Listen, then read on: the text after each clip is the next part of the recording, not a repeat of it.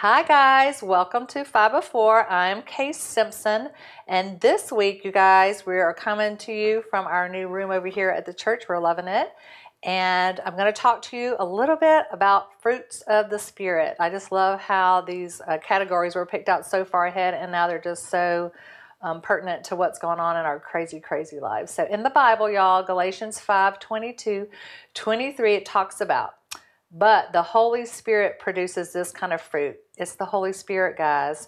When my kids were when they were younger and they were in youth, we had a song all about the fruits of the Spirit. I wish I could sing it to you, but I'm not. I'm going to save you. But the fruits are love, joy, peace, patience, kindness, goodness, faithfulness, gentleness, and self-control. You guys, I asked a few people, if you had to speak about the fruits of the Spirit, what first comes to your mind? And my daughter said what was helpful for her is when she finally learned and finally figured out that we all actually have the fruits of the Spirit. They're actually in us. It's not something we have to beg for. It's just whether or not we choose to use them or whether or not we choose to walk in them. It's like, we all have arm muscles and we all have leg muscles. It kind of reminded me of that, but it's whether or not we choose to strengthen them, we choose to work them out, or we just choose to sit around and let them go, loose and noodly. So, that's how the fruit is. It's what we decide to do with it and because it's already inside of us. We already have these fruits of the Spirit when we have the Holy Spirit. I also asked another friend, I said, if you had to talk about the fruits of the Spirit, what would you talk about? And she reminded me, we're doing the School of Discipleship together. And she reminded me how when you talk about, binding something and displacing it, getting rid of something in your life, how you have to replace it with something else. And the teacher reminded us we could replace it with the fruits of the Spirit. So like if we're suffering with depression, we could replace that with joy. Or if we're suffering with worry, which a lot of us are at this time, we could replace that with peace. So I just love that concept and that wisdom for the fruits of the Spirit. I'm going to talk about each one just real quick, just a point about each fruit, and just to kind of, remind us all. It was a good reminder for me. So the first thing I want to remind you of, guys, is it's not the fruit of our church. It is not the fruit of our pastor. It is not the fruit of our selves. It is the fruit of the Spirit. So only through the Holy Spirit do we have this fruit, and He's the one that manifests it in us. So we just have to be willing vessels, right? All right, so the first one is love, you guys. Love is the first one on the list. I don't think that's an accident. It's not a feeling, it is a choice. And this love is referring to divine love. So we can choose who we love, what we love, and how we love them. We can get on top of our own emotions, and we do not have to wait until we feel those loving feelings, because sometimes they just do not come. Sometimes it's just hard. So this fruit of love can come out when we need it the most. The next one is joy. You guys, worldly joy is fleeting. It can be fun, but it's going to be fleeting. But joy in the Lord, you guys, is where we find our strength. And this joy is not limited. It can overflow onto others and out there in the world. So it's just a different kind of joy. And peace.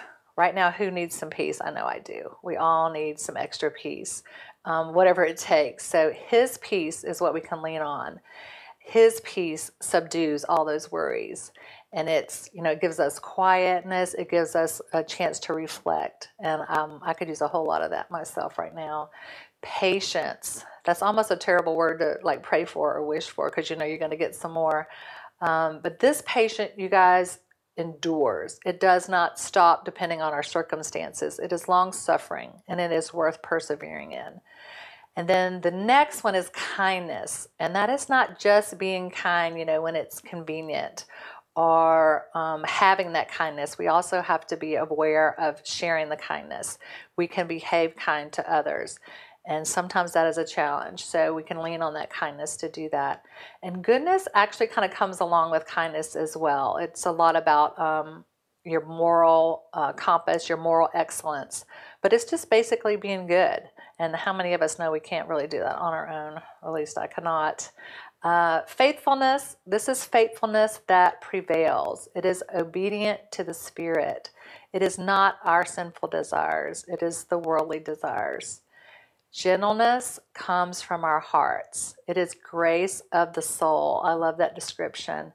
and having our strength under control. It is so important for unity to show grace to each other and to others, especially right now when it's just so chaotic and crazy. And the last one I think probably should be first, because it's going to end up, I think, being one of the most important ones, and that's self-control. It really requires strength of the spirit. And it's saying no to the flesh when we want to go off to the person in the grocery line or in the gas line, and letting the spirit have the power for us to keep that emotion under control when we would rather not. So I just want to encourage everyone to remember that we do not have this power on our own. It is really through the Holy Spirit. It lives in us. It makes all of this possible, and I'm just so thankful for it myself. So if you're lost, if you're listening to this, somehow you managed to come and hear what we were having to say today, like, what is this woman talking about? We would just love to have a conversation with any of you about Jesus, about the Holy Spirit. Not that we really have all the answers, but we just know where our hope is found, and we love sharing that with others. So right now, we all need a little bit of hope, a little more hope. We do not know what tomorrow is going to be bringing. What the world is pointing us to is fear, and we're just choosing here to have faith over that fear.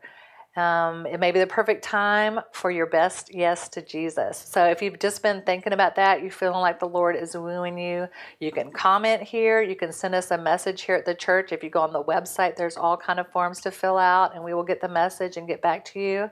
We would love nothing more than to come alongside you on this journey as we explore the fruits of the Spirit, you guys.